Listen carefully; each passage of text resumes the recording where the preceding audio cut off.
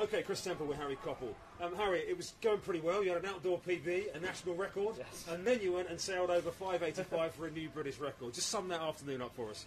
I mean, it's pretty special. I don't think anybody sort of expected it coming back to Manchester after the last few comps that we've had here. It's always bad weather, but it's been great weather. Obviously no crowd today, but the atmosphere inside has actually been really good. Whatever they've done with the tracks and everything that we've had going has been really good. It's just been a fun day.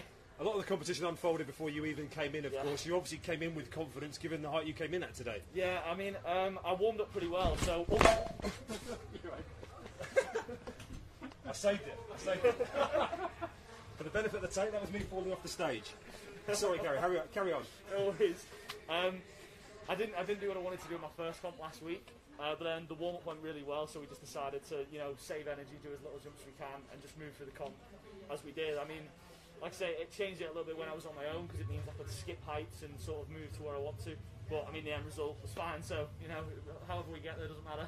It went to 584 initially, then it's nudged up to 585. What was the story behind that? I think there's something behind the rankings with 585, and then I just thought it's a bit more of a marker, especially in world rankings and world pole vault. I think it's been a while since somebody British has sort of tried to make a dent in some world pole vault rankings, so I just thought I'd give it a go.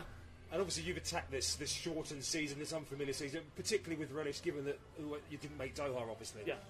Has that been a key motivator for you this year? Is like, I missed out last year, this is now, let's get things going. Yeah, definitely. After going out there and getting injured, I was just like, I really wanted to jump this year, so I was like, even though the prep coming out of lockdown hasn't been perfect, I'm still really keen to do some comps, so I'm still trying to get some booked in.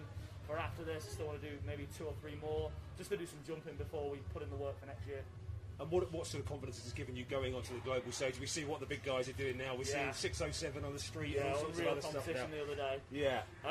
It's a really good confidence booster. I mean, it's just great to be competing with those guys anyway. But after today, I know that I can sort of be up there with them at the bigger heights instead of just along for the ride, which is a great feeling. And obviously you've got the Olympic qualifying mark already, so that's a huge weight off your shoulders going into what hopefully will be another successful year next year. How do you approach that year now with that standard already made? I mean, it's really good to get it outdoors, which is the main thing. Because obviously my qualifiers were both done indoors, so it's good to sort of replicate the form I was in. Now just make sure we get a good winter, stay fit, stay healthy, and then work on the things that we need to do ready for indoors, and then a long season next year.